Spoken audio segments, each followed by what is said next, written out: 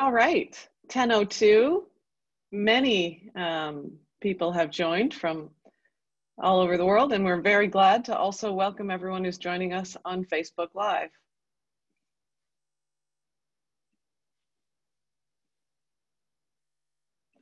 So on behalf of this webinar's co-hosts, Stand.earth, Friends of the Earth, and the Rainforest Action Network, I'd like to welcome you online who are taking part in this virtual event.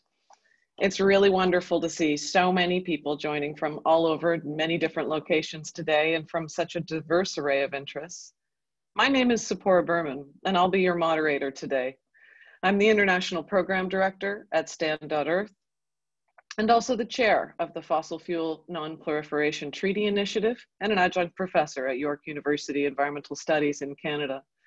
I'm speaking to you today from the unceded territory of the Klahoose and the Hamalka First Nations as part of the reconciliation process in Canada and in fact in many places around the world. At Stand.earth, we urge you to recognize the unceded traditional territories that you are on.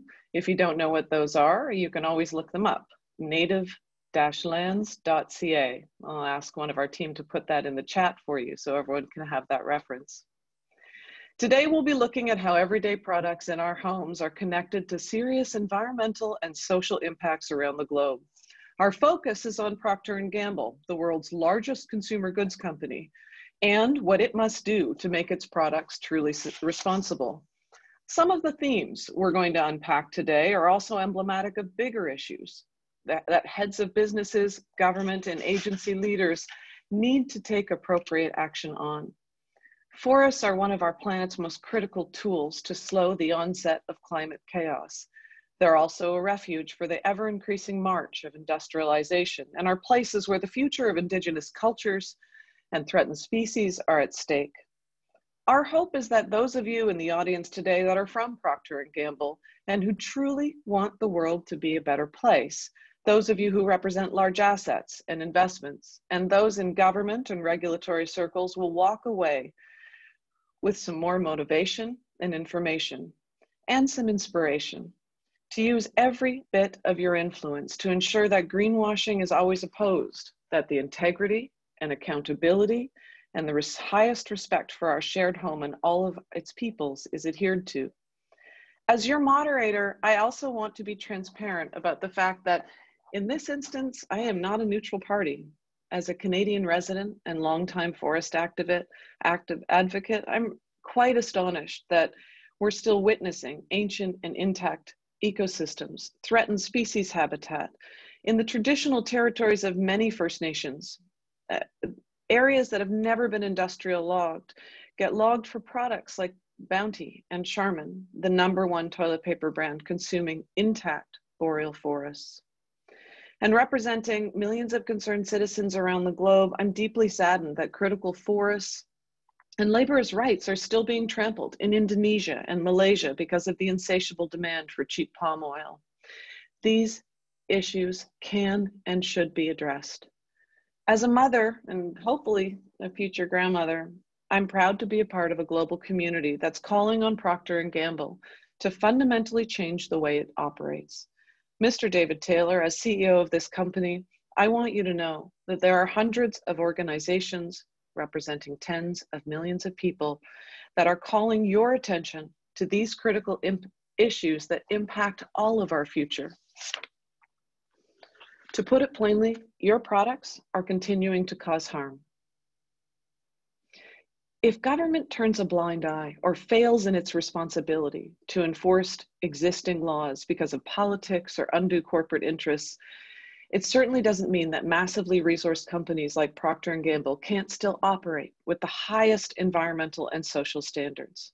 We know that Procter & Gamble has taken some positive steps in the right direction and has ambition to keep doing better, and we applaud the company for being on this path. But we're asking you to do more, much more, and to quicken the pace of action. Having no time-bound plan for addressing threatened species habitat and human rights abuses in your products simply can't continue. Today, we're going to hear from a number of speakers from around the world. On the Canadian Boreal, first we're going to hear from Reverend Nelson Pierce from Beloved Community Church. Yusuf Munir, a youth activist from the Youth Activist Coalition, and Jen Mendoza, Stands on the Ground forest campaigner, who are kicking off a 3-day vigil from Procter & Gamble's hometown of Cincinnati. We'll then turn to Shelley Vineyard, the Boreal corporate campaign manager of NRDC, who will look at on-the-ground impacts, investment risks, and opportunities. We'll then turn to Joe Fobister, environmental leader from Grassy Narrows First Nations, Dave Pierce, forest conservation manager of the Wildlands League, Rachel Plotman from the David Suzuki Foundation, and then Tryson Braithwaite, a youth activist and TikTok personality. Moving to our panel on Southeast Asia, we'll hear from Bria Morgan, senior forest campaigner at Rainforest Action Network, Esmeralda Lopez, the legal and policy director of the International Labor Rights Forum, Jeff Conant, senior international forest program manager at Friends of the Earth. And then we'll hear by video from community representatives in Indonesia, 2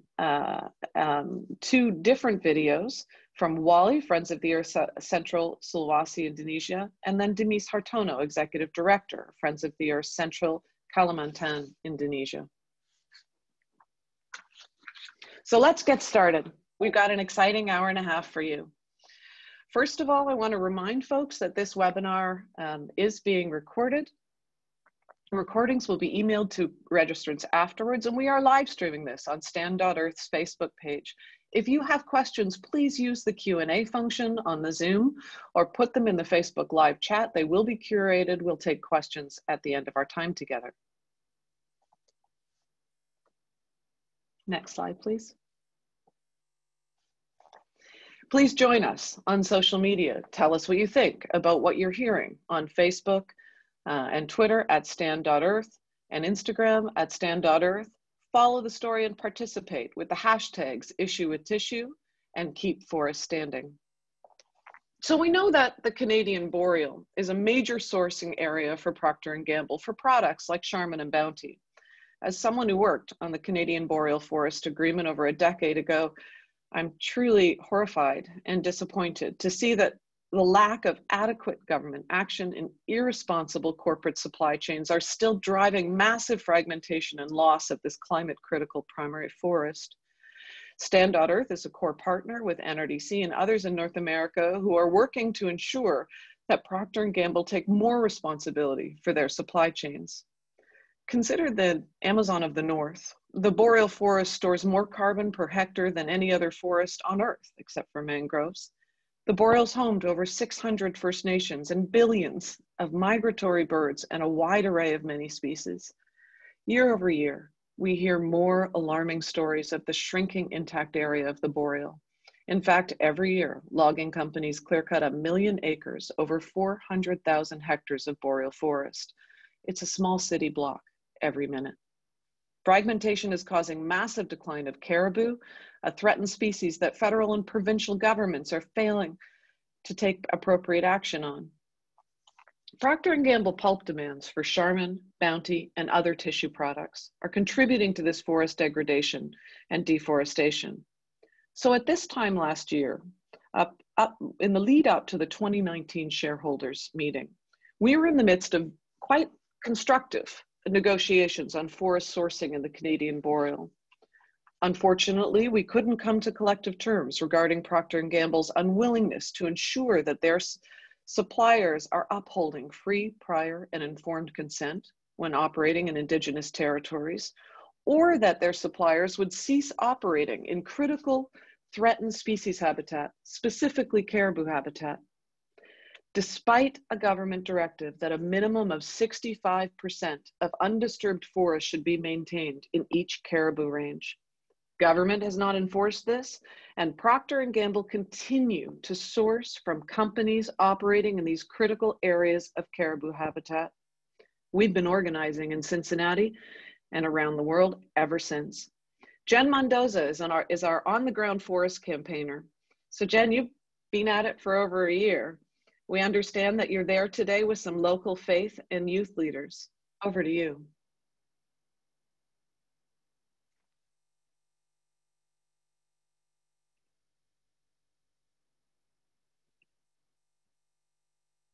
I'm not hearing Jen. I'm wondering if others are hearing Jen. How about now? There you are. Hi, Jen.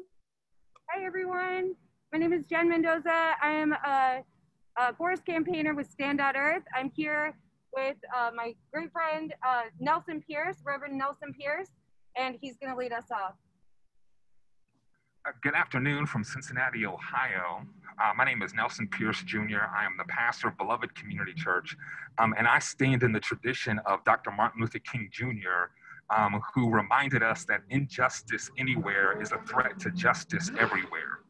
And 2020 should have convinced us, if we were not already convinced, that we live in a web of interconnected mutuality.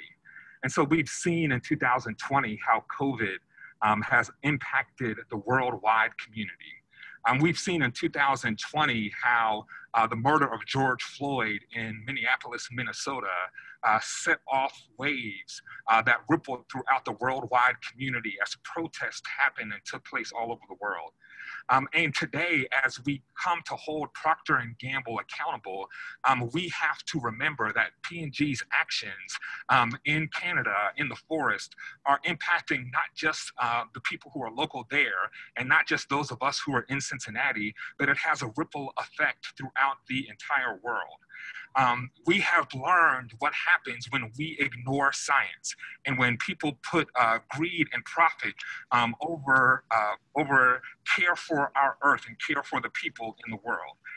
And so we have to declare that it is a moral imperative that we protect the delicate balance of nature, that we must commit to caring for all of creation, that the air that we breathe, the water that sustains our life, the fruit of the lands that nourish us, and all of this, we are all connected together, and without this, humanity itself cannot flourish. Climate change and the loss of biodiversity are a threat to our future, and addressing them is a moral and spiritual imperative. That we believe that our response to global climate change should be a sign of our respect for creation, and that we must take this climate crisis seriously and act with urgency to fulfill our moral obligation to steward the earth. And so we are standing with so many leaders who are here to urge Procter & Gamble to stop flushing our forest and to continue to improve its policies in meaningful ways that will address how its products are causing harm. Yeah.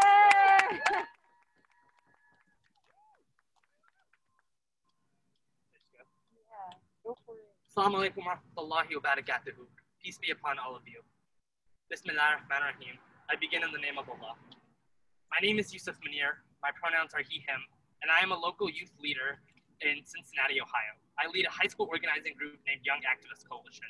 And I'm here because I need to be here. Because if I want any shot at having a future, I need to be here, and I need to be in P&G's house every single day until they decide to stop flushing our forest, until they decide to respect Indigenous sovereignty, until they decide to get critical caribou habitats outside of their supply chains.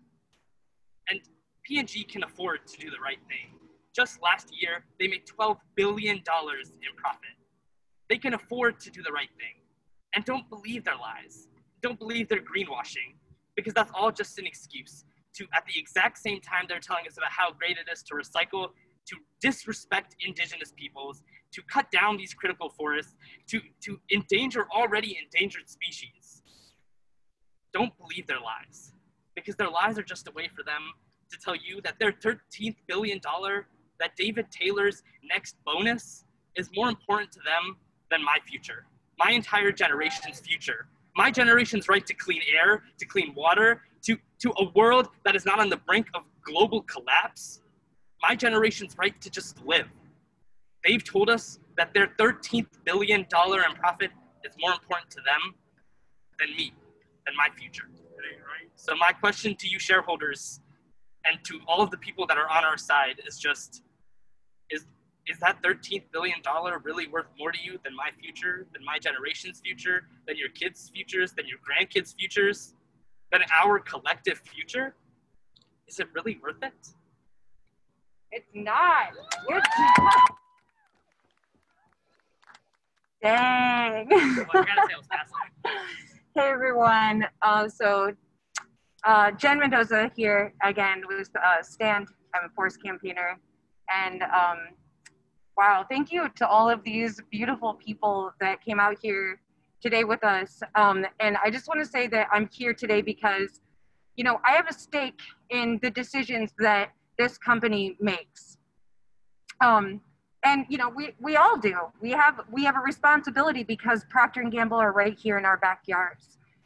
But you know, in a world that often makes us feel powerless, a world where we watch a justice system constantly fail us, a world where police are murdering innocent people, a world where innocent children are in cages as we speak, a world where corporations like Procter & Gamble loot Indigenous lands and take the resources and leave a path of destruction behind them, we have been left with two choices. We either give up entirely and walk in defeat, or we fight like hell to protect our people and our planet. I have chosen to fight with the sacred tradition of nonviolence and use full bodily autonomy to do so. Today, I have begun a 72-hour hunger strike, or AKA a fast, because I am choosing to reclaim some of the power that has been stolen from all of us.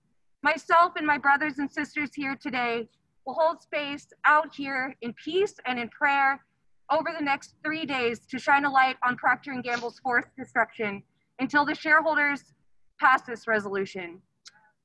Thank you.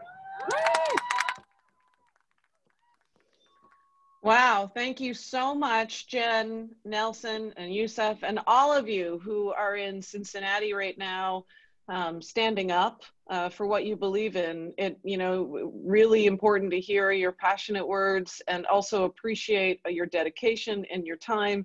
This moment that we live in calls on all of us to stand up and to take action. Really appreciate what you're doing. Stay safe out there.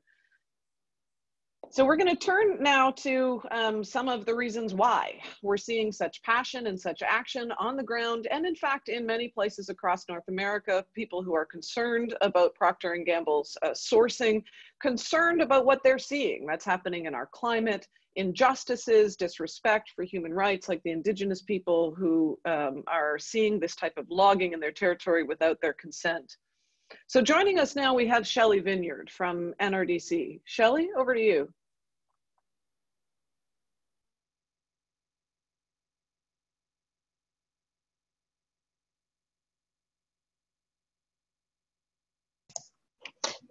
Hi, thank you, Zipporah. Good afternoon. My name is Shelley Vineyard, and I am the Boreal Corporate Campaign Manager for the Natural Resources Defense Council. NRDC is an international environmental advocacy organization and has a long history of fighting for the conservation of places like Canada's boreal forest, places that are vitally important to local communities and also critical for the global climate and threatened species. I'm here today to talk about how Procter & Gamble is failing these communities, failing the planet, which is our home, and failing to take full responsibility for its own supply chains. You can go to the next slide, please. A year and a half ago, NRDC and Stand.earth released the report, The Issue with Tissue, How Americans Are Flushing Forests Down the Toilet. This report highlighted how some of the biggest American tissue makers were fueling devastating treated toilet pipeline. In the report, we released a scorecard outlining the leaders and laggards in the tissue world in terms of their sustainability. All three of P&G's brands, Charmin toilet paper, Bounty paper towels, and Puffs facial tissue earned Fs in that scorecard and in the second version of that scorecard, which was released earlier this year. Next slide, please. P&G makes its tissue products entirely from virgin forest fiber, including a significant portion from Canada's boreal forest. In fact, they are the largest US purchaser of boreal tissue pulp. Based on our research and conversations with the company, we found that this pulp is coming in part from threatened boreal caribou habitat and some of the most vulnerable parts of the remaining intact boreal forest. In RDC, Stand.earth and others raised our concerns with P&G several years ago and urged them to require caribou protections from their boreal pulp suppliers, as well as requiring free prior and informed consent, FSC certification for all virgin fiber pulp, and a reduction in the company's reliance on virgin forest fiber. Next slide. Thus far, P&G has largely failed to act on any of our requests. While they have committed to increasing the fiber they purchase that's certified by the Forest Stewardship Council to 75% by 2025, they continue to purchase pulp from threatened caribou habitat for toilet paper and other throwaway tissue products. They lack a requirement that their suppliers implement free, prior, and informed consent when operating in Indigenous and traditional communities' territories. They continue to falsely claim to the public and to shareholders that industry-dominated certification standards like PEFC and SFI protect species and uphold Indigenous rights, and they lag behind their peers in terms of forest sourcing commitments and upstream climate goals. Next slide, please. Unfortunately, this inaction extends far beyond P&G's pulp sourcing and into its palm oil supply chain as well, which other groups will get into later. When we began discussing our experiences with the company with our partners at RAN and Friends of the Earth, we noticed some commonalities in P&G's approach to palm oil and pulp sourcing. P&G has an over-reliance on third-party certification systems to uphold its sustainability commitments. And when its suppliers fail to meet P&G's own commitments, the companies largely failed to establish clear consequences for those suppliers and has delegated response to the third-party certification systems themselves. Also, according to the risk analysis platform Chain Reaction Research, P&G delegates management of its supply chains to its individual sector business units within which each brand is housed. Based on our own group's engagement with Procter Gamble, we've not engaged with anyone at the company who's approaching P&G's forest sourcing risks from a holistic perspective, providing a comprehensive approach to mitigating its impacts. Overall, P&G has a broad lack of upstream accountability for its suppliers, which enables serious negative outcomes on the ground and creates significant risk. This is why the investment firm Green Century Equity Fund introduced a shareholder proposal this year on P&G to issue a report on how it can increase the scale, pace, and rigor of its efforts to eliminate intact forest degradation and deforestation from its supply chains. The actions P&G has failed to take create enormous risk for P&G shareholders. You can go to the next slide. Namely, competitive risk. P&G lags behind peers like Kimberly-Clark in terms of climate commitments and approach to tissue product manufacturing. And corporate ranking initiatives like the Forest 500 and CDP Forest rank P&G behind its peers. And other companies like Unilever have made much more transparent, aggressive responses to addressing grievances. Next slide. P&G's actions also create reputational risk. With every new piece of evidence of P&G's ties to human rights abuses and forest destruction, its reputational risk grows. It has had negative coverage on CBS This Morning for its pulp sourcing and extensive coverage in the Associated Press about its ties to FELDA, which has been sanctioned by the US government for its forced labor practices. Chain Reaction Research put the reputational risk associated with P&G's palm oil sourcing at $41 billion, which is 14% of equity, and noted that this cost dwarfs the cost of solutions. Next slide. And then finally, P&G's actions create regulatory and operational risk. P&G's current practices put it at risk of regulatory and operational impacts as well. In fact, my colleagues at RAN will get into this later, but a recent import ban on palm oil that P&G has ties to is clear evidence of this risk.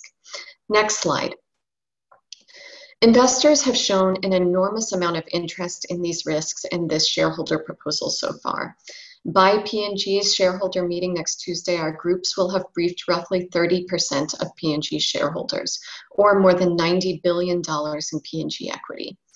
For any investors on the call, we urge you to support this resolution, which is item number 5 on P&G's shareholder meeting agenda.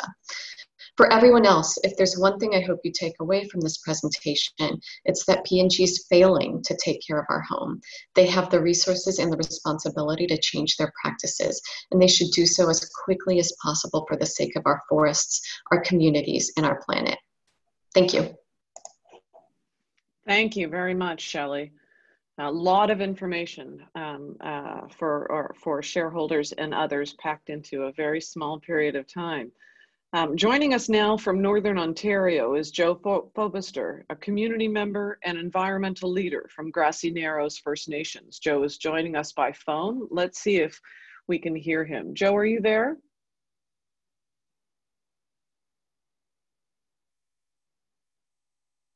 I can't hear Joe yet, so I'm just checking in with our technical support. Can we unmute Joe's line?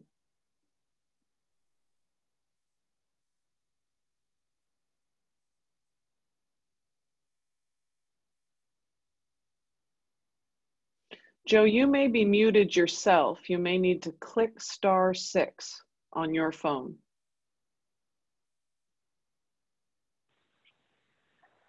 Okay, am I on? Yes, you are. Welcome, Joe. Thank you for joining us. Thank you. My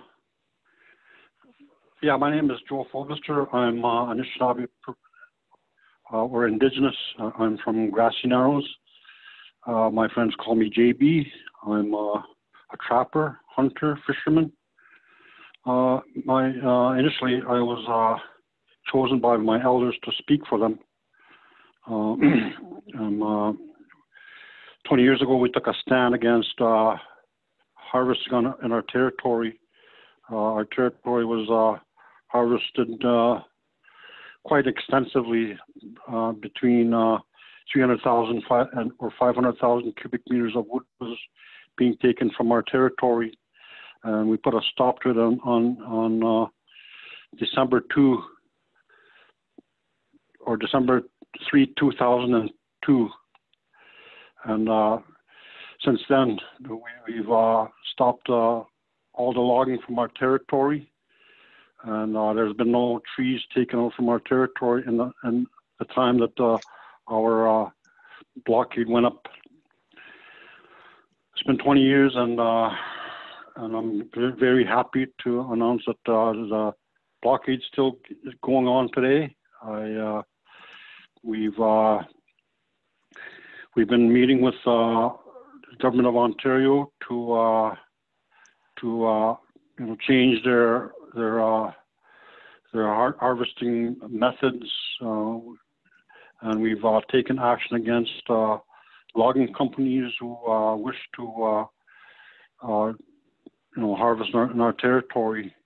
We've did market campaigns. We've protested. We've taken court actions against the government, and so far there's been no. We've seen a lot of success. I'm very happy. My community is very happy with the results that we've seen. There's still our fight's not over. It still goes on today. We continue to fight on the land and courtrooms and meeting rooms and everywhere. We have a very powerful group. We have my community held a referendum on whether or not our community would allow any more logging, and this happened 3 years ago. And our community voted by 75% to not allow any more logging. My chief made a land declaration banning all industrial activity from our territory on October 18, 2 years ago, or whatever that was. But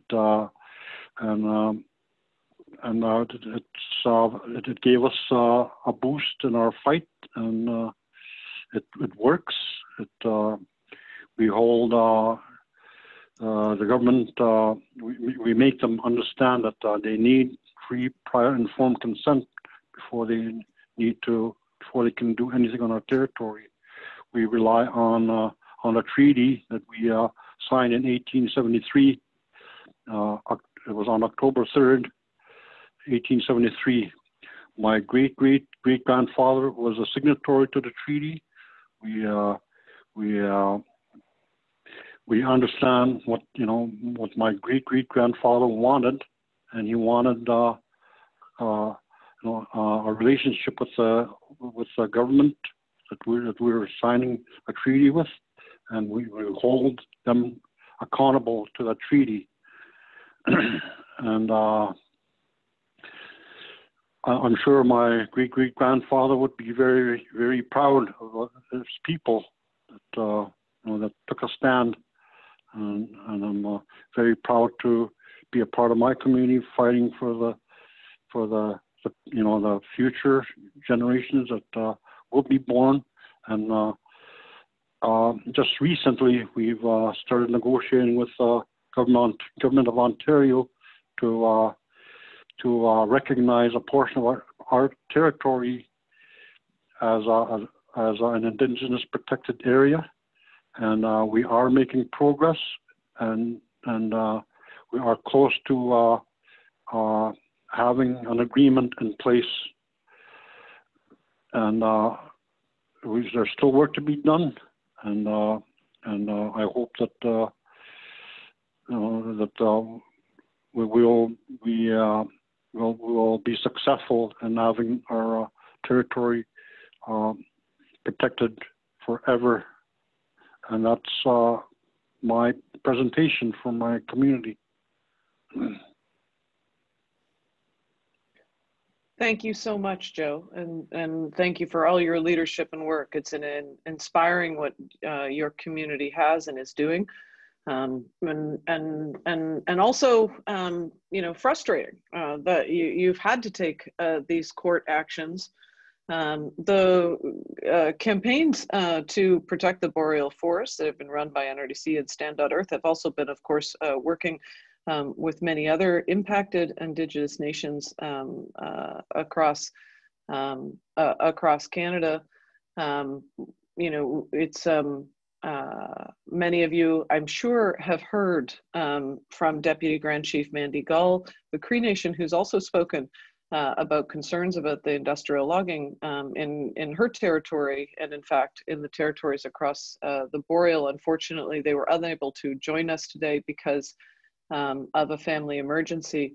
I'm going to ask the team from NRDC, though, to put a link in the chat to all attendees if you would like to read the words of Deputy Grand Chief Mandy Gull about her concerns about Procter & Gamble's sourcing and what's happening in Indigenous territories as well. I urge you to take a look at that blog. Next, we're going to hear from Dave Pierce from the Wildlands League.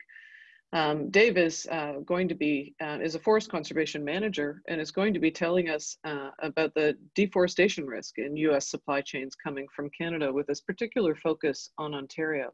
Over to you, Dave. Thanks very much. Happy to be here. Yeah, if we could just advance to the next slide, I hope. Great. So Canada doesn't know it, but it has a deforestation problem. And the Wildlands League has exposed a massive and ignored footprint of industrial logging on Ontario's public lands. These are vast areas of treeless and barren, what we're calling logging scars, that are persisting for decades in the boreal forest. These impacts really threaten wildlife like caribou, and they really counteract Canada's efforts to mitigate climate change. Now, our study expands areas, including those used to supply Procter & Gamble. Next slide, please. We found that over 22,000 hectares are deforested each year in the boreal forests of Ontario. And over the past 30 years, that accumulates to an estimated 650,000 hectares of forest that's been lost. Now, for an American audience, that's 1.5 million acres, or equivalent to 8 times the area of New York City. It's a huge area. And by 2030, when Canada is supposed to be hitting its Paris Climate Agreement targets, the amount of lost carbon that's supposed to be sequestered in these lost forests could be equivalent to more than a year of emissions from all the passenger vehicles in Canada. It's incredible to us because governments and industry have been saying for years that Canada has near zero deforestation rate. But it didn't really jive with what we were seeing in the bush, especially when we flew over areas like this that have a noticeable pattern. So we decided to take a closer look. Trevor Hesselink is our Director of Policy and Research. We can go to the next slide, please.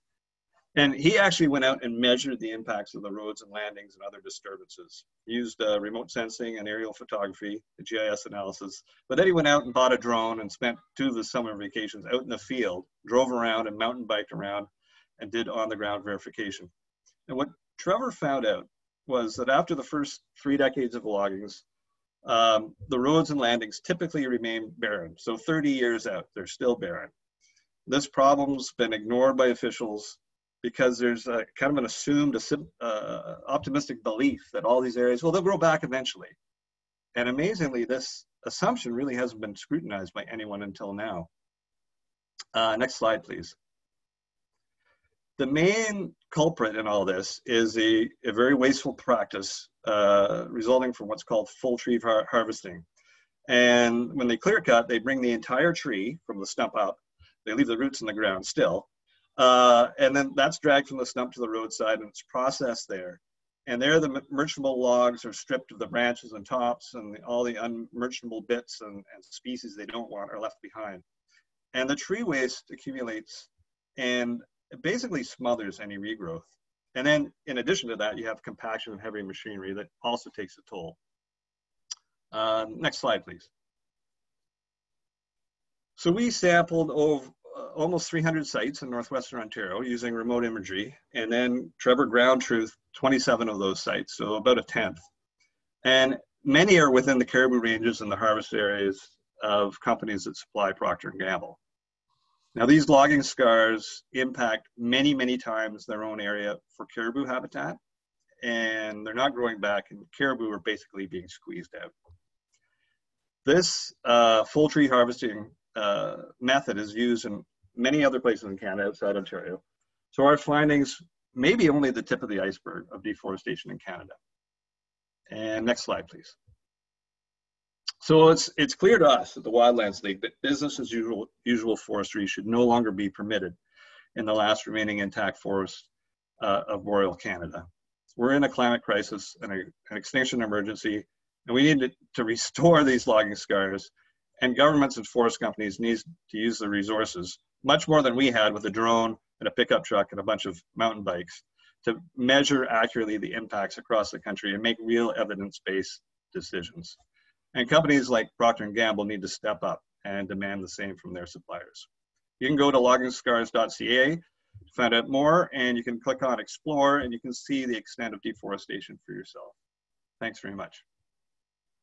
Thank you so much, Dave.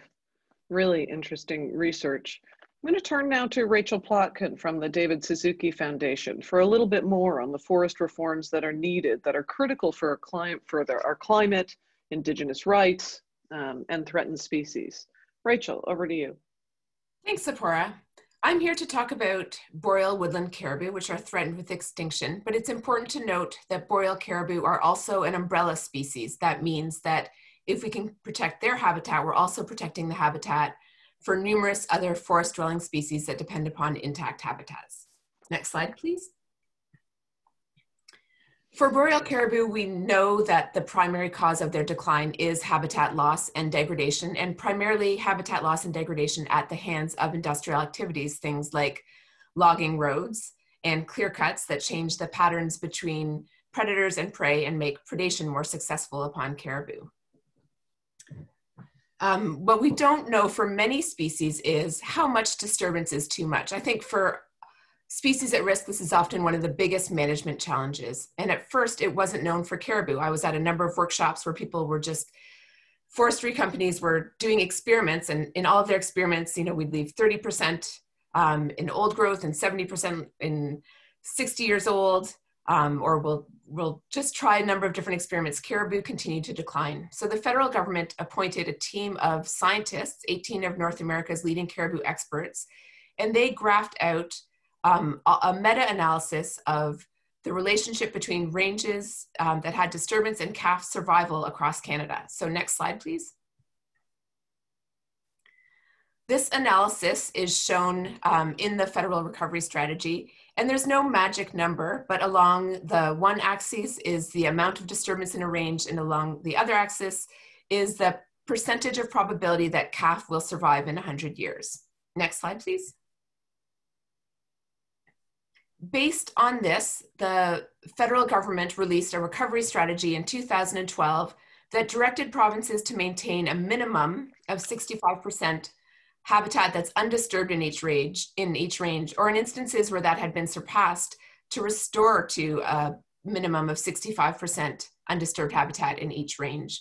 And the federal government gave provinces and territories 5 years to develop caribou range plans that did so. And it's important to note that, again, the minimum of 65% isn't a magic number, and in fact, it affords caribou merely a 60% probability of persistence. Next slide, please. The federal government also identified the current status of the provinces, and you can see that wherever a province, or wherever a range in a province here is orange or red or yellow, it means that the caribou population is unlikely to persist unless significant changes are made. Next slide, please. So what has happened since then? The recovery strategy was released in 2012. Well, in 2017, the federal government released a progress report on the implementation of the recovery strategy that noted that in most ranges, habitat continued to be degraded and caribou continued to decline across Canada. Next slide, please. And I just want to check. I'm no longer hearing Rachel. Can other people hear Rachel? I can hear Rachel. Oh, great. Sorry, Rachel. That must have been my internet. Please go ahead. Okay. Another thing that happened when the science was released is that industry rallied to fight back against the requirement to protect the minimum of 65% of each range. And my next slides are sourced from an article that was written by a number of my colleagues that looks at how industry copied the tactics, the successful tactics often, of climate change deniers. So one of the first tactics is they deny the problem exists. So here's an example. The Ontario Forest Industry Association often says, oh, caribou aren't really at risk at all. They're more popular than deer. Next slide, please. They also claim that the problem is too costly to fix. So we have heard a number of times from small communities that if there is caribou conservation, then communities are going to be economically bereft, when in fact, the main cause of the loss in forestry to date has been mechanization and global market forces. Next slide, please. Okay, there was one that was missed, which is also that industry denies that they are the source of the problem. So it's the one before. Anyways, it doesn't matter, I'll just talk to it. Deny that they are the source of the problem. So they might say, well, caribou are at risk, but it's not really our fault. Caribou are at risk primarily because of climate change. And that is something that we've seen in particular from the Forest Products Association of Canada, which is the national forestry body, that says, look, don't move too fast. We need to stop, we need to slow down. We don't want to do protection measures because we're worried maybe climate change is what's driving caribou towards extinction, not our activities. So as another of my, another of my colleagues already mentioned, there's also a significant amount of greenwashing. Excuse me. This is an example from Ontario, where Procter Gamble is one of the biggest purchasers of pulp. Ontario just released a forest sector strategy that aims to double the amount of wood logged in Ontario. And where it comes to its ideas about promoting sustainability, all that it says is we're doing a great job. We just need to get that out there already. Next slide, please. The good news is that there are solutions. I think a number of my colleagues on the call today will touch upon them, but we really believe that there is room for both logging that is sustainable and caribou survival in the boreal forest.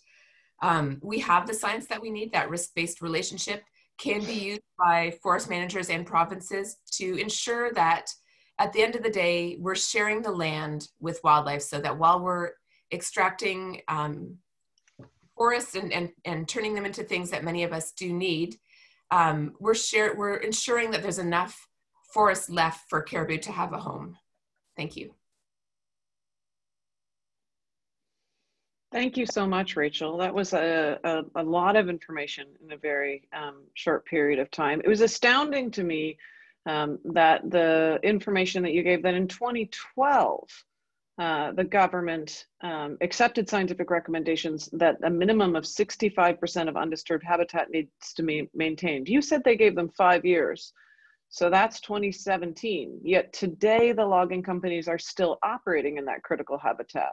That's right. Procter and Gamble and other companies are making tissue paper and toilet paper from this critical caribou habitat in those areas that are 65% supposed to be protected. That's correct? That's correct. To date, there is not a single finalized and implemented range plan that takes the federal government's directive and turns it into practices on the ground. It's very interesting, you know, when I started working on boreal forest issues somewhat 15 years ago, we were just having this exact same conversation. It's astonishing to me that over a decade later, we're still having the same conversation. And given the failure of government and the logging companies to act, I think that reinforces even more what we heard from those folks on the ground in Cincinnati, that it's up to Procter & Gamble to ensure that its sourcing is responsible. Thank you so much. We're going to move now to Tryson Braithwaite, who's a youth activist and TikTok personality. We're getting it all on this webinar today. Tryson, over to you and why this issue matters for your generation. Okay, great. Thanks, Zipporah. Okay, so it's not news to anyone that climate change is going to be the greatest challenge of our lifetimes. Oftentimes when we speak about climate change and the bad actors and the circumstances that led us to where we are today, we only mention oil and gas companies. And there's more greenhouse gases in the air or in the atmosphere than there was at any other point in human history. And although oil and gas companies have played a major role in exacerbating the climate crisis, they're not the only bad actors. You see, Procter & Gamble claim to be carbon neutral in their direct operations. In actuality, their direct operations directly impact vulnerable communities, like Indigenous communities, not to mention their disastrous impacts on wildlife and other ecosystems. So it really makes you wonder, why does Procter & Gamble continue to harm the environment? And the answer is ridiculous. It's so they can make things like soap, beauty products, and you guys mentioned it earlier, toilet paper. It's especially frustrating because there are more environmentally friendly ways to do all of these things. And I think that it's time for P&G to take responsibility for their business practices and change their ways. I understand the importance of climate critical ecosystems like the boreal forest because my generation is going to have to figure out how we resolve climate change. And to conclude, I know that we need to be sounding the alarm whenever we see climate injustices. So here's a video that I made for my TikTok channel about Charmin, one of Procter & Gamble's subsidiaries.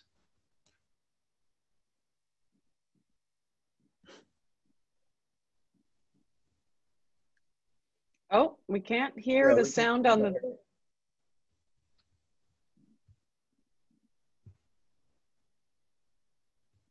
Oh no. I can't hear any sound from it. Yeah, I'm just going to ask whoever's showing the video to go back to the beginning and make sure when you're sharing your screen, you've clicked share sound as well, so we can hear the sound in this video. Sorry about that, everybody. 30 seconds.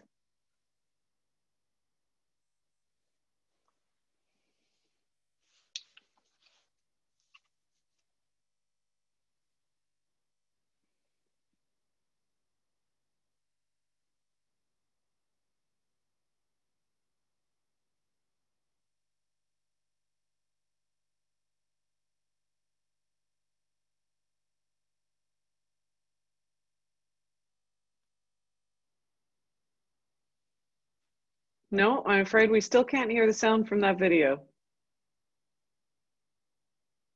Yeah, and just between 1996 and 2015, 28 million acres. There we go. Now we can. Let's start it from the beginning. Thank you. Commercials with the cute bears. Yeah.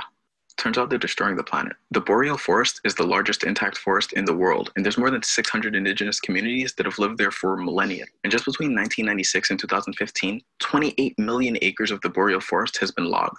That's a landmass about as big as Ohio. If every household replaced one roll of toilet paper to 100% recycled, it would save the equivalent of 500,000 trees. When tissue products are made from recycled materials, they're more sustainable, don't depend on cutting down large swaths of forests, and they only emit about 1/3 of the greenhouse gases as tissue products made from virgin fiber. Charmin and even Costco's Kirkland brand are both made with 100% virgin fiber. Last year, Stand.earth and NRDC published a report called The Issue with Tissue: How Americans Are Flushing Forests Down the Toilet.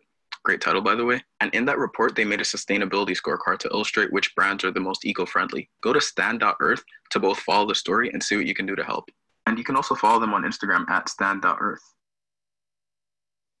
Fantastic. Thank you, Tryson. I can't believe how much you can squish into such a very small video. That was fantastic. Thanks, Zipporah. We're going to switch gears now to another part of the world and learn about Procter & Gamble's impact and what they can do, specifically in Indonesia and Malaysia. Rainforest Action Network and Friends of the Earth are joining us to tell us about a different commodity connected to Procter & Gamble in an entirely different part of the world. First, let's turn to Bria Morgan, the Senior Forest Campaigner with Rainforest Action Network, who will help us understand the deforestation and human rights issues and violations in Procter & Gamble's palm oil supply chains. Bria? Yeah, hey, thank you so much. You know, I think we've heard a lot about the impact that Procter & Gamble is having in the Canadian boreal, and you know, it's important to recognize that that's a critical ecosystem, and along with that, Procter & Gamble is also having really devastating environmental and social impacts across the world. And so, yeah, I'm going to talk very briefly just about the impact that Procter & Gamble's sourcing of palm oil from Indonesia and Malaysia has. So, you know, for folks who are maybe a little bit less familiar with what's going on in that part of the world, Indonesia and Malaysia are the largest sources in the world for palm oil being a oil that's incredibly cheap and is used in many household products. It's used in Procter & Gamble's Pantene soap conditioners. It's used in a bunch of different soap products. And the way that they produce palm oil is often by clear cutting pristine tropical forests and peatlands being some of the most carbon-rich soil in the world. So what we've seen in Indonesia and Malaysia is that Indonesia has become the world's 5th largest emitter of greenhouse gases because of land conversion, because of fires that are happening in their forests, and because of the conversion of this carbon-rich peat soil to agricultural land. You know, these forests are also critical. They're critical for our climate, and they're critical for biodiversity. Indonesia just has about 1% of the Earth's land areas. It's an archipelago with many thousands of islands. But what we know is that it actually contains 10% of the world's known plant species, 12% of the mammal species, and 17% of all known bird species. So these forests are just absolutely critical for maintaining the biodiversity of the world. It's also home to many, you know, animals and plants that are threatened by extinction, including incredible species like Sumatran tigers and orangutans. So these are the areas and these are the animals that are being put at risk as Procter & Gamble is sourcing their palm oil. You know, and it's not just the climate and it's not just biodiversity that's at risk. You know, what we're seeing is that frontline and Indigenous communities are also being truly hurt by Procter & Gamble's unsustainable and unjust sourcing policies. So The way that it works in Indonesia and in much of Malaysia is that communities don't have legal rights to their land. This is true in many indigenous communities around the world. They have used it for generations upon generations, and they, in their communities, know exactly who has what piece of land, but that's not recognized legally. And so these companies are able to come in and clear cut farms. They're able to destroy villages and to really make people destroy areas where communities are dependent on the forests for their livelihoods and their lives into plantations. Next slide. So Procter & Gamble is failing to fully implement its no deforestation policy. You know, policies are great, but what we really care about is how those impact communities and forests on the ground. So we see that the bulk of Procter & Gamble's procurement for palm oil comes from irresponsible sources. You know, these are sources that have not followed the Roundtable on Sustainable Palm Oil, which is, you know, sort of the working standard. It's a pretty weak standard. So if you're choosing sources that don't come from RSPO sources, you know, you're scraping from the bottom of the barrel. You know, Procter & Gamble's list of source mills contains 15 companies that had active forest and peatland clearance as recently as 2019. And that we also know that Procter & Gamble isn't taking responsibility. They're not addressing cases of noncompliance, but they're relying on their direct suppliers and failing to mitigate those risks. So these suppliers are really at the cause of the problems. And so I'm going to introduce Esmeralda Lopez, who's going to speak a little bit about some of the horrific labor practices that have been happening on the ground in some of the plantations P&G sources from. Esmeralda? Thank you. So FGV is one of Malaysia's largest palm oil companies and is Procter & Gamble's joint venture partner and largest supplier. In 2015, the Wall Street Journal reported and first exposed ties to forced labor and human trafficking on FGV palm oil plantations. And my organization, just for a little bit of background, Global Labor Justice International Labor Rights Forum, a very long name, is a strategy hub which seeks to defend worker rights and build power. And we were one of 3 co-petitioners, including Rainforest Action Network and some of us, that on August 15th, 2019, filed what's called the Tariff Act petition with US Customs and Border Protection. The Tariff Act petition that we submitted was seeking to stop the importation of palm oil products that were produced by FGV. Under the US Tariff Act of 1930, US Customs and Border Protection is required to deny entry of goods that arrive at US ports if there's reason to believe that the products were made by forced labor. Our complaint cited field reports documenting cases of forced labor and human trafficking on FGV palm oil plantations across Malaysia. Procter & Gamble took no public action until after the complaint was filed. And even then, that action has been very limited and mostly empty promises. On September 30th of this year, so very recently, US Customs and Border Protection announced a block on imports of FGV palm oil, which will have a clearly significant impact on Procter & Gamble. 3 complaints have been submitted to US Customs and Border Protection against palm oil companies in Malaysia. 2 against FGV. The first was filed in June of 2019. And then the third, the recent one, the one that we filed was the second one. And then a third one was filed by Liberty Shared against another palm oil plantation company. Broad Tariff Act enforcement like this and this block is only the first step to ending forced labor. There needs to be binding agreements that include buyers, suppliers, and workers' organizations.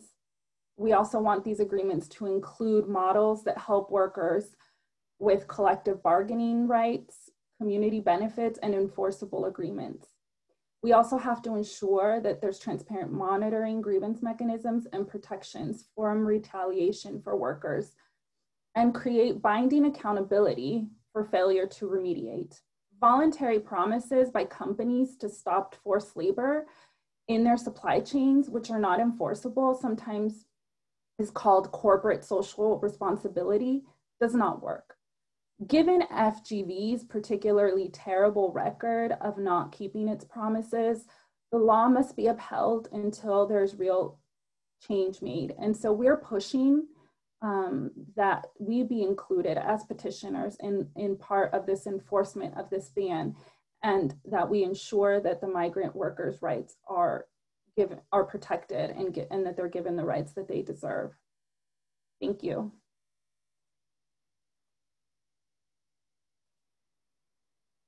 Thank you so much. We're also now going to hear from Jeff Collins, who's the Senior International Forest Program Manager for Friends of the Earth in the US. He's also got some community member testimonies from Indonesia that he's going to queue up for us. Jeff? Yeah, thank you, Zipporah, and thank you everybody for listening. I hope to be very brief here. I'm going to carry on with, well, what we've just heard is that Procter & Gamble's largest palm oil supplier from Southeast Asia is now having their palm oil detained by customs at the US border because of forced labor abuses. That's very significant. I'm going to share testimonies about two other of Procter & Gamble's primary palm oil suppliers from Indonesia.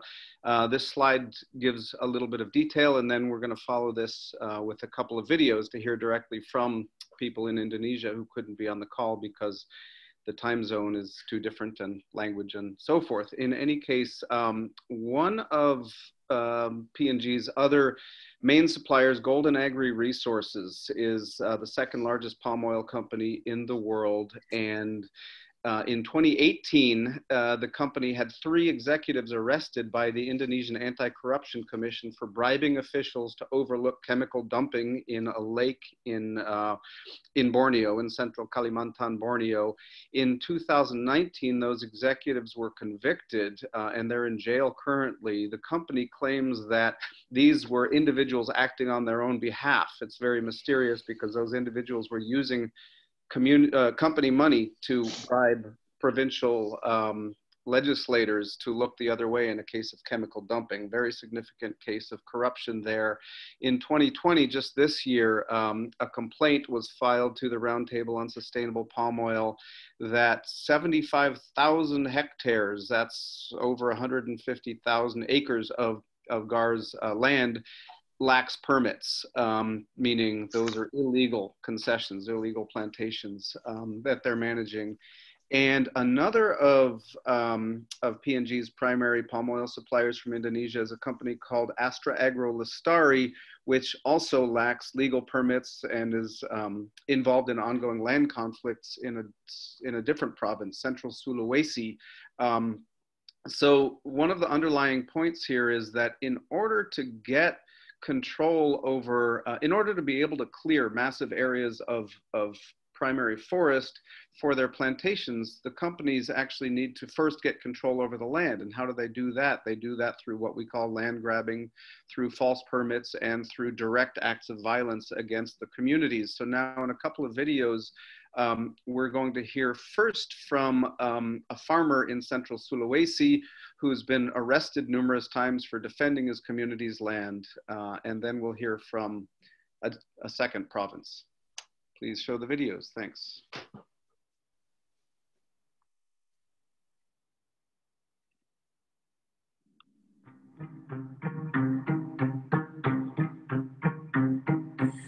Nama saya MC, umur 39 tahun, pekerjaan petani.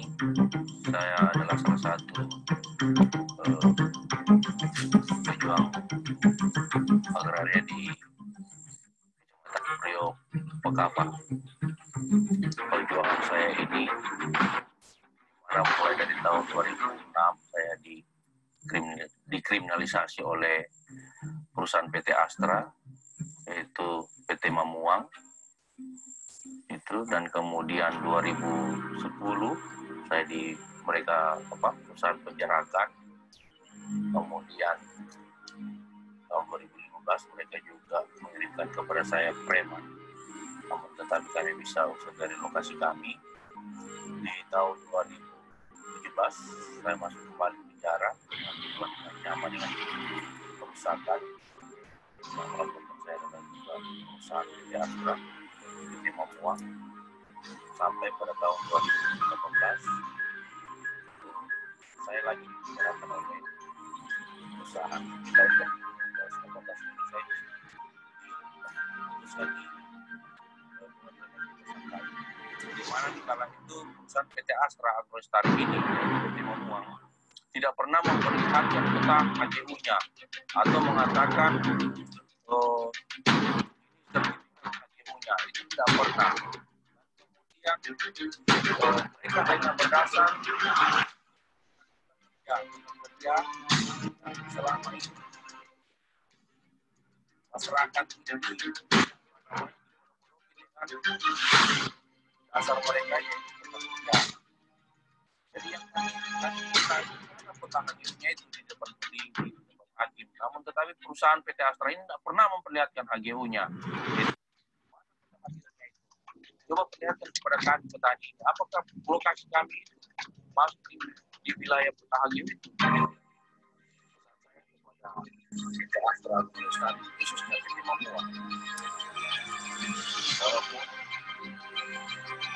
1000 ewok kepada kami, informasi yang dibuat berkali-kali itu tidak membuat kami gentar, tidak membuat kami menyerah. Walaupun berkali-kali PT Astra Agrolestari, PT Mamuang memenjarakan saya tetap semangat, tetap mempertahankan saya punya hak. Saya berharap dan beranggap kepada diri saya bahwa kebenaran itu ada di depan saya.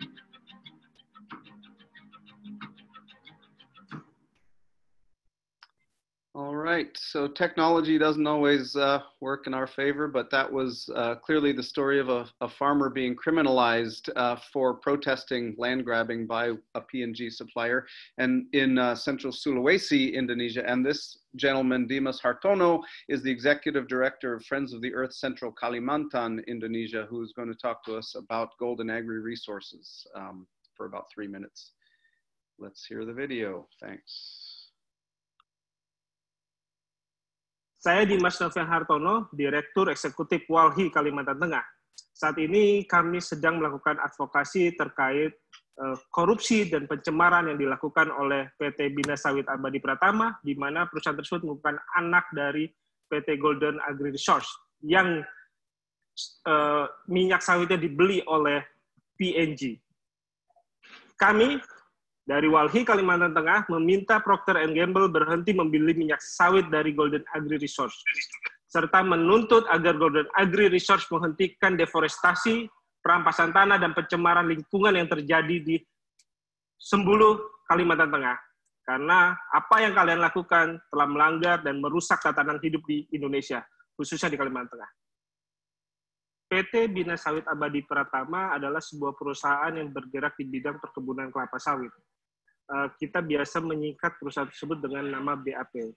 Perusahaan ini merupakan anak perusahaan milik Sinarmas Group atau dikenal dengan nama Golden Agri Resource, GAR. Dalam proses aktivitas perusahaan tersebut, mereka diduga melakukan pencemaran lingkungan, khususnya di Danau Sembulu, Kabupaten Seruyan, Kalimantan Tengah. Anak usaha Sinarmas ini beroperasi sejak tahun 2006, dan juga kita ketahui belum memiliki izin yang sangat lengkap, atau belum memiliki izin yang lengkap.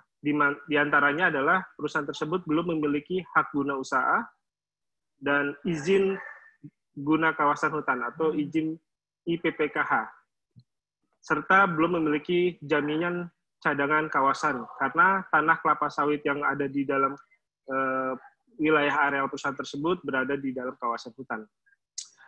Korupsi atau suap yang dilakukan oleh PT BAP itu diberikan kepada anggota legislatif Dewan Perwakilan Rakyat Daerah Provinsi Kalimantan Tengah.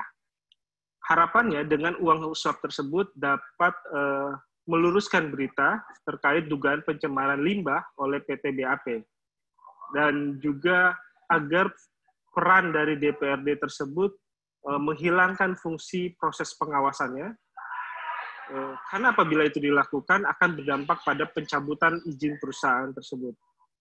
Modus yang dilakukan dengan melakukan suap agar DPR tidak menjalankan fungsi proses pengawasan yang tadi saya bilang sebelumnya, dan dugaan pencemaran yang dilakukan oleh PT Bina Abadi Sawit Pratama ini tidak diangkat ke media dan dihilangkan begitu saja. Kami meminta Procter Gamble atau P&G berhenti membeli minyak sawit dari Golden Agri Resource dan menuntut agar P&G dapat meminta atau memaksa PT Golden Agri Resource untuk menghentikan deforestasi, perampasan tanah, serta pencemaran lingkungan yang terjadi di Danau Sembuluh atau yang terjadi di Indonesia. Terima kasih.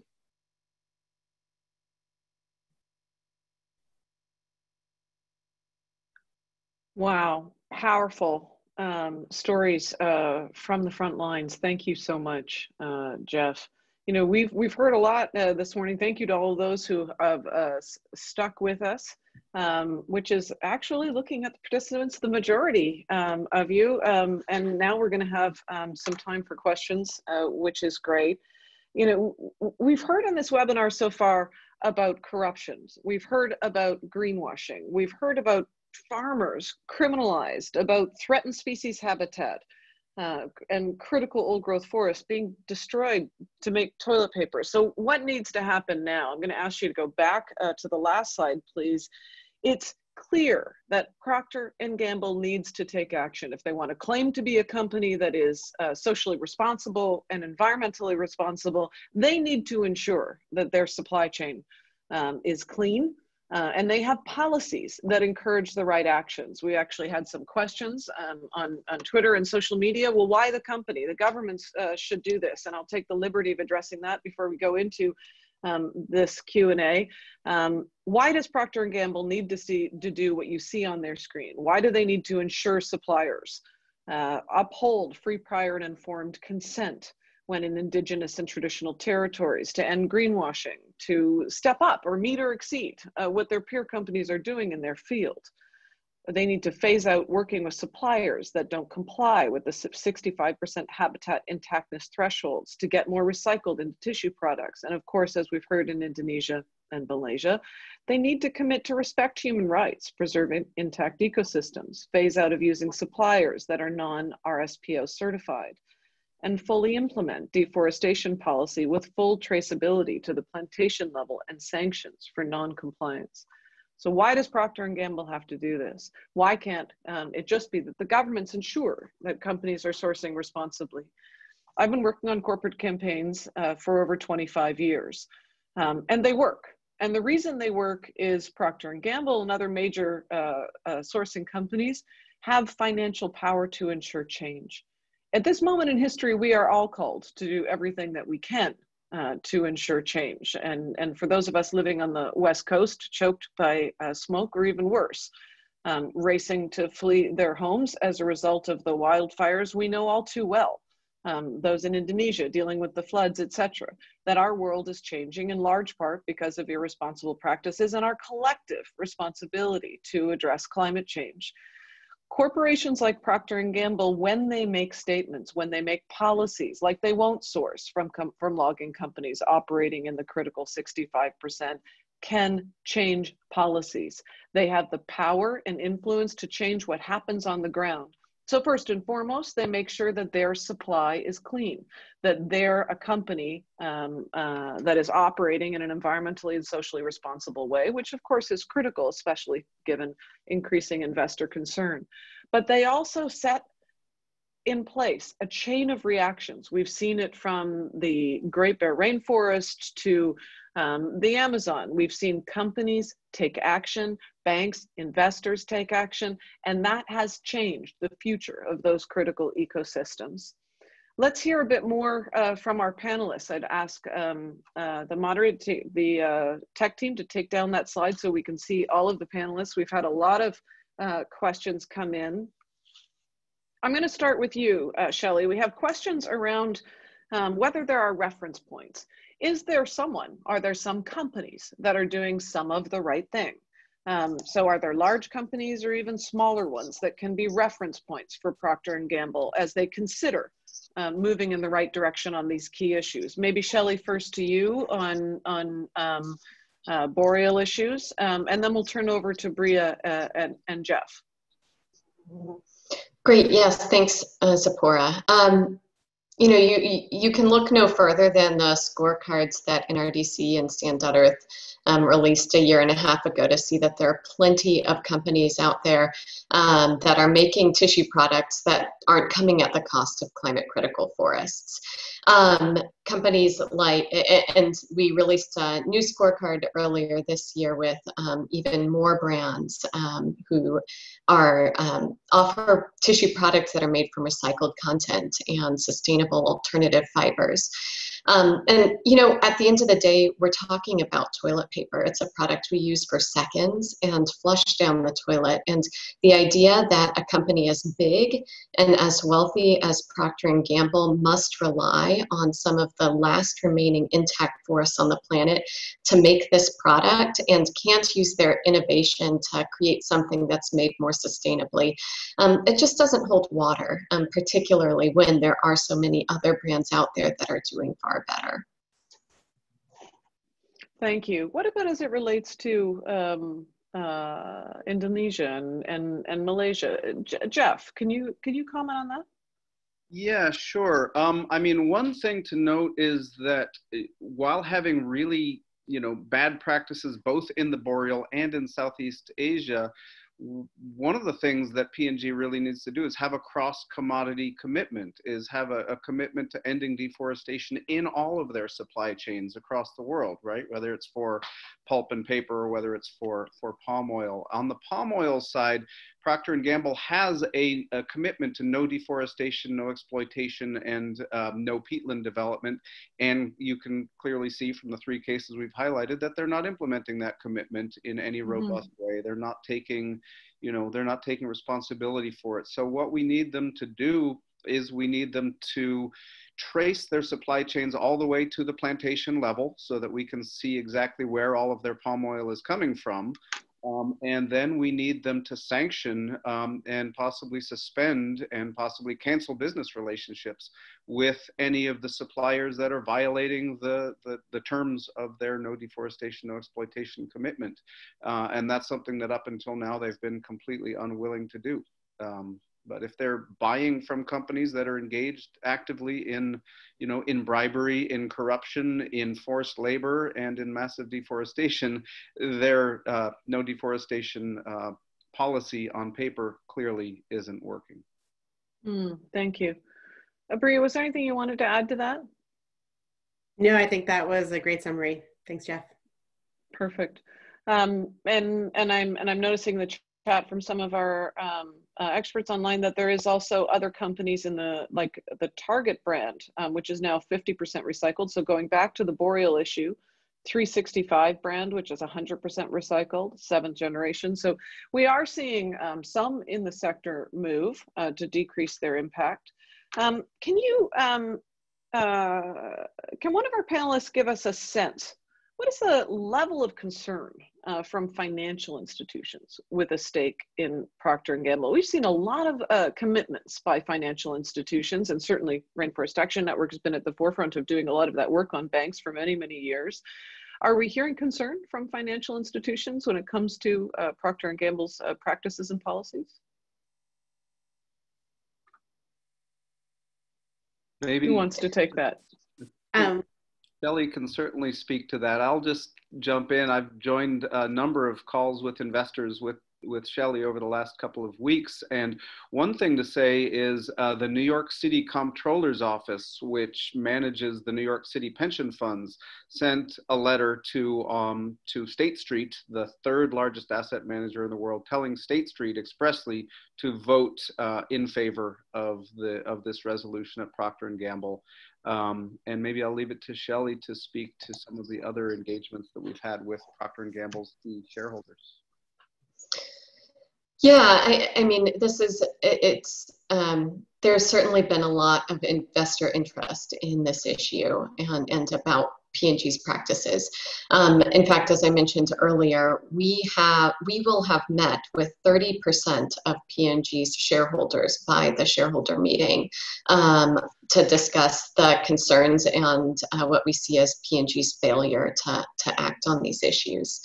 And they've asked, they've expressed that they view P&G as lagging behind other peer companies, not just in commitments, but also in approach. And there's a general lack of accountability at the highest levels for these very serious concerns. And there's a lack of escalation and transparency of dealing with grievance processes. And that is a contrast between Procter & Gamble and how they deal with grievances brought to them about their sustainability policies, and how other companies, for example, like Unilever, who has a grievance process. Interesting. I'm going to try and kind of roll a couple of questions together given the time, and ask our panelists to address the conversation as though Procter & Gamble were here. So if Procter & Gamble, which it turns out looking at the participants, many are watching. So if Procter & Gamble were part of this panel, what would they be saying? What is their response? What is the level of current dialogue with them right now? Shelley, I'm going to turn to you first, because we've heard and we see a number of questions about this question of recycled paper. That Procter & Gamble says, they can't increase recycled content, etc. So if Procter & Gamble were here right now, what would they say about why they're not acting and continuing to source from these places, and how do you respond to that? Well, P&G has two different approaches when it comes to particularly their boreal pulp sourcing. First, they say that they can't make a product that's not using 100% virgin forest fiber and still have it be consumer preferred. And this is kind of a nebulous term that provides a lot of cover for the company to continue its existing practices. And when you, again, looking at how many brands out there have actually moved in the direction of using more sustainable fibers, putting products on their shelves that are made using recycled content, the number of startups that are being developed and invested in that use either 100% recycled content or bamboo fibers, for example, you can see that the market is shifting, and P&G needs to recognize that there is a significant climate difference between its continued sourcing from climate critical forests and using sustainable alternative fibers. With a company like Procter & Gamble, it's one of the largest companies in the world. It has the largest marketing budget. It has one of the largest R&D budgets, and it has the power to innovate in a way that smaller startup companies simply don't. And I think that the fact that startups are becoming so successful and popular belies the fact that it can't come up with a new way to do things. And then P&G will also deflect blame. They'll continue to point to the idea that Canada's forest practices are sustainable and that what's going on in the boreal forest is not a problem. And I think that everything that Dave and Rachel shared earlier, both about how forests are not recovering after decades after logging occurs, and how boreal caribou habitat and populations continue to decline, it makes it very clear that those claims that Canada, just by virtue of the fact that it's Canada, that sourcing there is sustainable, it's just not true. Thank you. Esmeralda, maybe I'll turn to you. If Procter & Gamble, is there a dialogue with them about the issues that you raised? Is there, what would they be saying right now in their defense? I suspect that they'd be saying that they've been taking steps to make changes in their supply chains to guarantee that make changes and try to mitigate forced labor in their supply chains. because that is sort of the message and talking point that we've heard over the years. And they probably mentioned their work with the Fair Labor Association. I think, however, you know, you can only make promises for so long, and a lot of their action plans with FGV has an action plan with the Fair Labor Association, essentially to try to create some changes but those changes are very far out, and it's been years since they've made some of these promises, even through the RSPO process, and they haven't complied or kept any of these promises. So I think that it's time really for action and less about talking points and messaging and treating this like a corporate social responsibility sort of PR, and really to do the right thing and take the steps and really take a responsibility, because if you can't be responsible and understand your supply chain and what's happening and how it's being produced, then you shouldn't be able to do business. And it's time to start using ignorance or willful ignorance as an excuse. Let's keep following that point for a minute. Jeff, I want to turn to you about this question of that Esmeralda has raised around the importance of following the supply chain, knowing what's in their supply chain. So Procter & Gamble did agree to publish its palm oil mill list, though I note in the questions and in the responses in the Q&A that they certainly are not publishing their suppliers in the Boreal or any information yet about that. Why did they do that? And when did they do that? And what's happened since? Yeah, and Bria, feel free to weigh in if you have some details there. Greenpeace, among others, has been campaigning on Procter & Gamble for some years, and I want to say it was in 2018 when Greenpeace was putting a lot of pressure on, so a number of consumer brands have on paper have no deforestation, no exploitation commitments, and Greenpeace and others put a lot of direct pressure on those consumer brands to comply with their policies by publishing their lists of mills. And Procter & Gamble refused to do so and refused to do so and refused to do so until virtually every other consumer company that was coming under that same pressure had published their mill list. And Greenpeace told them, we are going to go live with these, you know, with the news from all these consumer brands that they've published their mill lists, you know, next week. And Procter & Gamble is clearly failing. And Procter & Gamble very quickly, after saying they couldn't, you know, they didn't have the information, et cetera, they very quickly did have the information. They came up with it and they published the mill list. Ultimately, so it's really, you know, pressure from civil society that does it. Ultimately, what we need is not just lists of the mills that they use, but we need transparency and traceability to the plantation level, not just to the mills. But I guess the underlying point is more pressure is needed to shame them into producing the information that we know they have. Well, this certainly is an ongoing story, and we'll all be watching Procter & Gamble very closely in the run up to their AGM, and of course watching what happens in Cincinnati with the 3-day vigil that's going on there. Earlier in the webinar, we heard from people on the ground in Cincinnati in front of Procter & Gamble headquarters. You know, we noted in this webinar, Procter & Gamble has taken some good steps. Of course, many people on this webinar will know they doubled their FSC fiber use, but what they have done so far is not enough to ensure that the company is environmentally and socially responsible, nor that we're not seeing these devastating impacts on the ground. I want to thank our panelists for providing such wide-ranging information this morning, and for all the work that you continue to do to ensure accountability and transparency. I want to urge everyone who's joined us today to follow Stand.earth, Friends of the Earth, and Rainforest Action Network as this story unfolds. We hope to be able to tell you a good story about how Procter & Gamble has acted and led in addressing some of these issues in the months to come. Thank you for joining us today. Thank you for caring and about these issues. Stay safe, everyone.